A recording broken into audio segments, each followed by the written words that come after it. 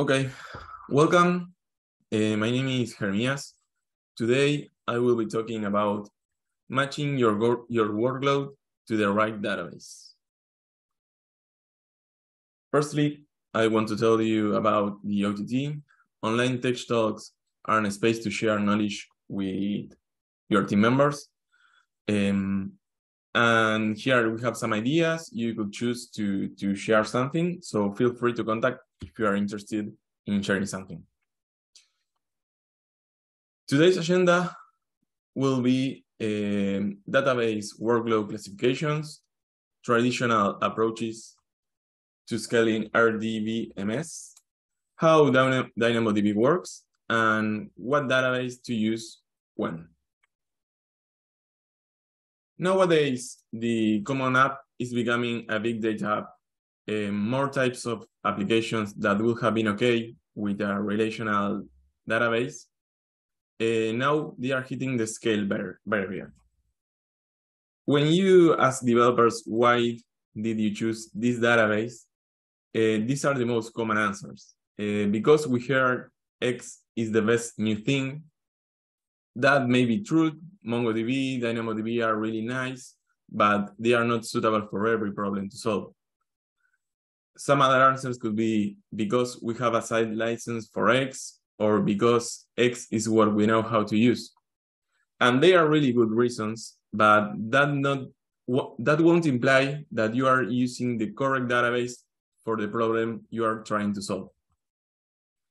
So this will be the ideal answer, because this database is purpose-built to support what my application is designed to do. So for example, if you need a database that is cost-efficient or performant, you have to take into account that to choose the correct database for the problem. Let's talk about types of database workloads. There are mainly two buckets: those that are operational applications and those that are analytics applications. For operational applications, online transaction processing database are the most common type of database, and they solve most common type of application needs. They represent common business processes that are regular and repeatable. That means that the same thing happens every time that the data is processed. For the analytics side, online analytics processing, OLAP, are BI purposes and for ad hoc data projections. Typically, we don't know what the user will be asking when it's coming to the application. And for analytics, there exist two decision support systems. Decision support systems are data lakes, data warehouse, and they have long-running queries and workloads against semi-structured data. They answer questions for the business. The main difference between OLAP and decision support system is the efficiency and the response time. So here we are seeing two main dimensions. One will be the nature of the access pattern that defines if it's operational or analytics, and the efficiency in the response time. Let's talk about sizing relational databases. When you size a relational database, you can have incremental chunks of capacity. That may mean that sometimes you will be wasting your money, or sometimes you will be having a bad user experience. So, for example, if we want to see how we scale our database, firstly, we go with a small box. Then we will go with a bigger box. And then we go with an even bigger box. So at some point, we will run out of bigger boxes. And then it's where it comes NoSQL databases. NoSQL databases, they normalize and share to provide horizontal scale. So that allows them to have near unbounded throughput and storage. So this has the ability to have multiple storage nodes and allows us to put data in separated space in comparison with relational database that needs everything to be together in the same storage. That's the limit of scale. So now we have 3 dimensions. We have nature of access pattern, efficiency response time, and now we have this scale dimension. So, keeping with NoSQL databases, let's see how they are built. They have a partition key that uniquely identifies an item, and that partition key is used for building an unordered hash indexes. Every NoSQL database has its own. In DynamoDB, they are called partition key, MongoDB is called shared key, and Cassandra calls it partition key 2. All NoSQL databases have this mechanism. This mechanism allows us to partition the space of the storage and allows us to store those partitions in different storages. So that allows the horizontal scaling. Those will be fast and consistent on any scale. So we know when we use a new technology, we try to apply the same patterns we know from the old technology into the new one. So nowadays, everyone knows how to normalize data and how to use relational databases. And when NoSQL databases started to emerge, everyone tried to apply the same patterns we used in the normalized databases into the NoSQL databases. That tends as those will be the early adopters. Mainly NoSQL databases are in the early adopters phase, and that's why with the hype curve, we are in the through of disillusionment. So mostly new technologies behave differently. Now, not much people know how to design NoSQL, but we expect in the near future, everyone will know how to. Here we can see some of the AWS databases and analytics that they provide us for the operational ones and the analytic ones. So let's keep talking about DynamoDB. DynamoDB schema consists on a table, and that table can store items. Those items can have different attributes, and those attributes could be either a partition key, a sort key, or just data attributes. The partition key is mandatory, is a key value access pattern, and determines the data distribution. The sort key is optional and allows you to decide inside those partitions how items are ordered. And DynamoDB allows us to query sort keys with things like begins with, between. So if we want to go in depth with a query, we could use the sort key to select certain items. So let's talk about SQL versus NoSQL design pattern. If we are going to design a product database, we are going with normalization in the SQL case. So we will have a table with products. Each product will be related with a book, albums, videos, and we will have lots of tables. If we are going with the NoSQL design, we are going with the denormalization of the data. So my products database will look like just products with all the dimensions inside. This will reduce complexity and lots of CPU load. So, wrapping it up, what to use when? For SQL, SQL is optimized for storage. So if you have a limit there, you have to go with SQL. So we will have normalized, relational, or dimensional data warehouse. Ad hoc query and aggregations. So if we don't know yet how we want to access our data, SQL will be what we have to use. If we don't have well understood our access patterns. This will scale vertically and is rated for OLAP and DSS. Then we have NoSQL. That's optimized for compute.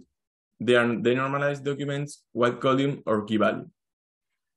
If you choose NoSQL, we will have to spend more time modeling, and our model and our data need to be definable, well understood. Pre-compute aggregation could be called up with simple queries.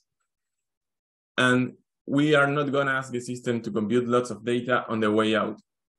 It's a highly efficient read pattern. This will scale horizontally and is built for OLTP or DSS at scale. And lastly, we have the graph databases. Graph databases are about relationships. They are really good for ad hoc queries against those relationships, and they can pre-compute aggregations on the nodes if needed.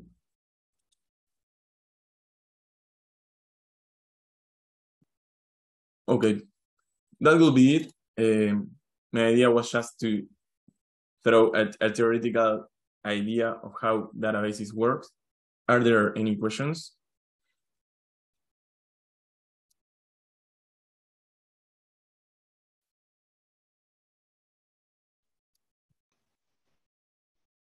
Hi, what about the costs?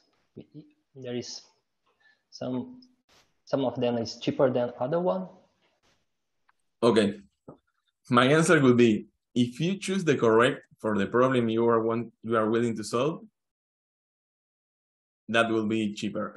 if you try to solve a problem that's more OLTP with a relational database, like a normal application, general applications, at some point you will need to scale up and scale up and scale up, and as the application keeps growing, that will become really expensive.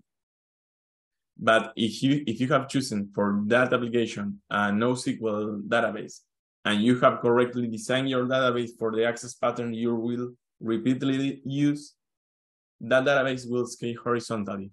So if you keep getting more data, queries will be always really fast, and space will always be really cheap.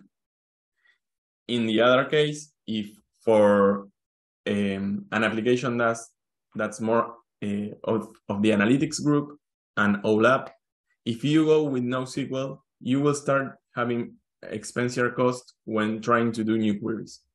If you know your access pattern, NoSQL will be cheaper. If you do not know your access patterns, SQL will be cheaper.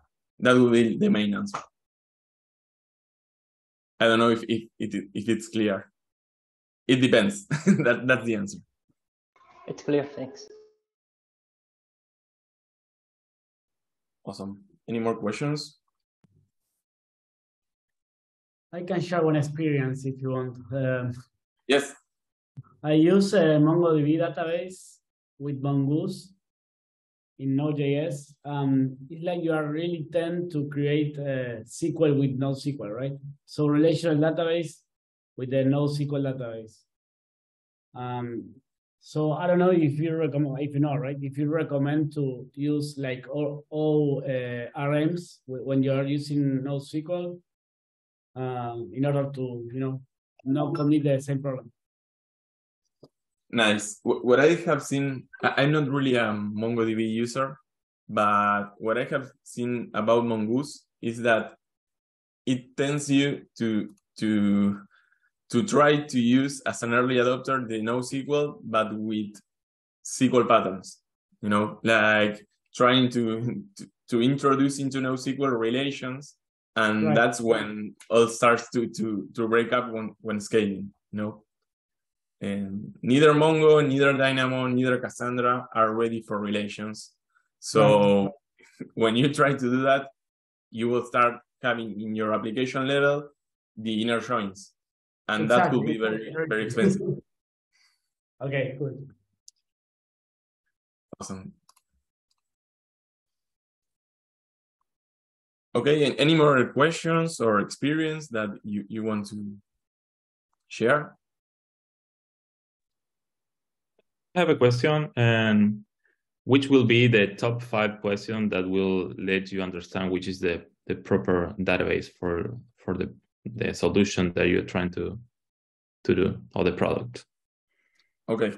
I think that they will be the 3 dimensions I was mentioning: the access pattern, the response time, and the scale. If firstly, let's start with the access pattern. If you have your access pattern really defined, the best way will be going with NoSQL.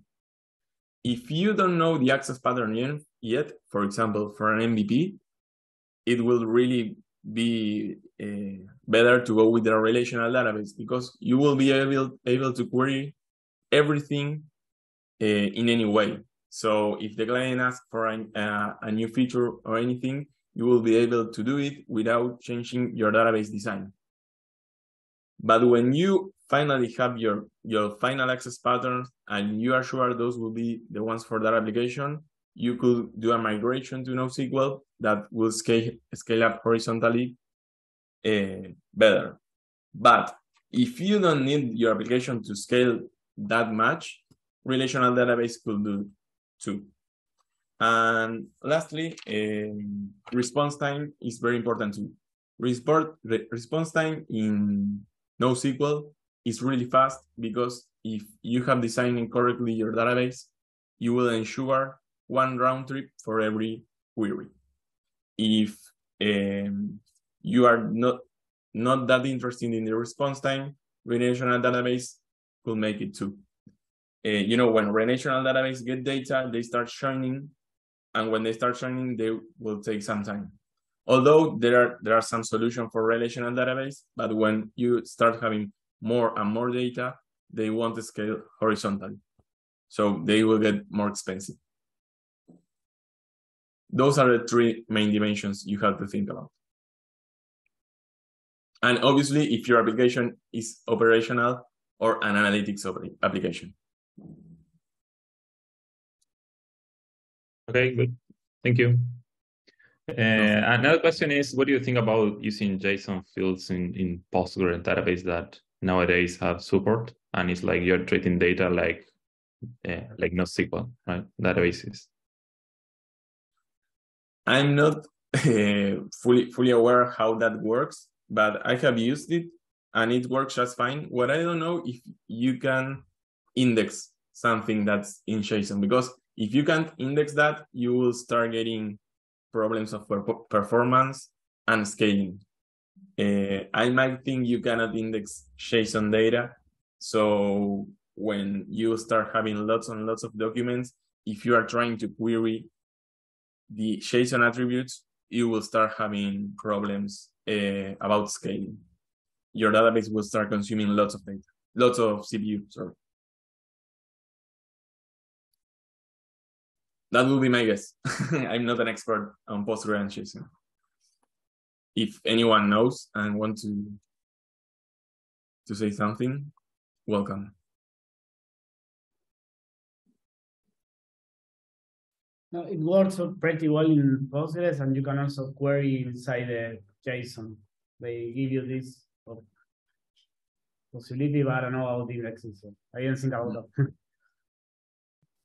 I know Microsoft SQL allows you to query JSON too, but don't know about the performance. Okay, any more questions?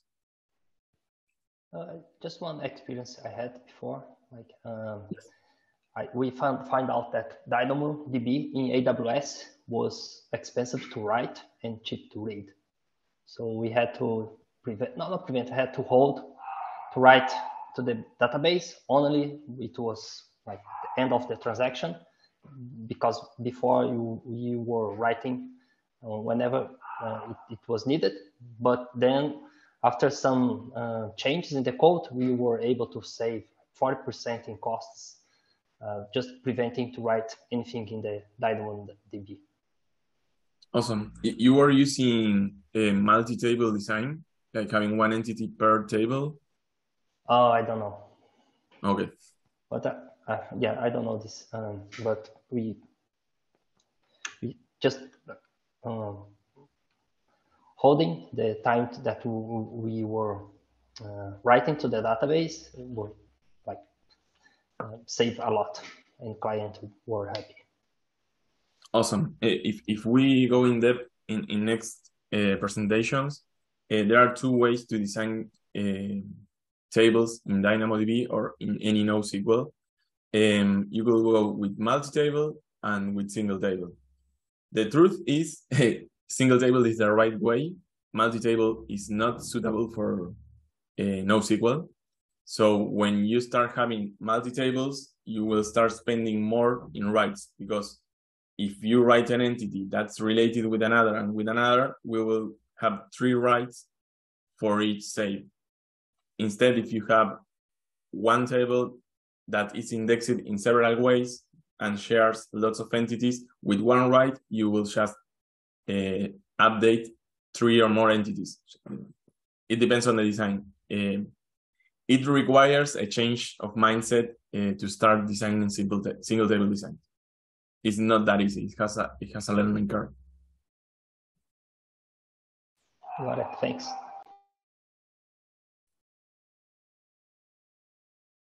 Okay, if there are no more questions or comments, we'll finish.